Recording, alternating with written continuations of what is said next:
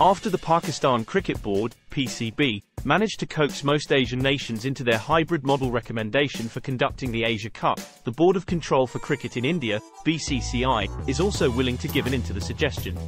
However, before the deadlock finally ends, the BCCI has conditioned its agreement with the PCB suggested model, with a condition seeking written assurance from Pakistan regarding its visit to India for the World Cup in October this year. According to the media, while the BCCI is set to soften its tone in the matter, an official decision will only be taken after its Special General Meeting, SGM, on May 27. India's cricket board remained adamant to move the entire Asian tournament out of Pakistan, suggesting its matches be held at a neutral venue. But after Pakistan's threat to boycott the World Cup, the Indian board has changed its stance.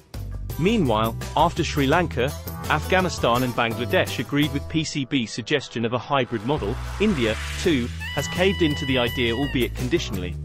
The board is likely to accept Pakistan's proposal during their SGM meeting in Indian city of Ahmedabad.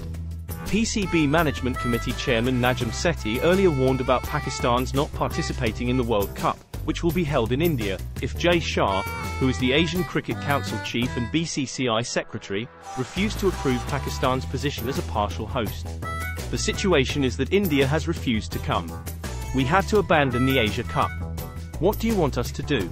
I will have floated by then the same formula to the ICC. My sense is that the ICC is not as rigidly opposed to the hybrid model. They are waiting to see how it will work out in the Asia Cup, Sethi said, adding that while he couldn't speak more about it, the position remained factual.